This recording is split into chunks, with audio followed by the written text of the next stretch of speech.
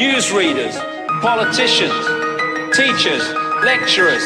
We are in a country and in a world that is being run by unbelievably sick people. The chasm between what we're told is going on and what is really going on is absolutely enormous.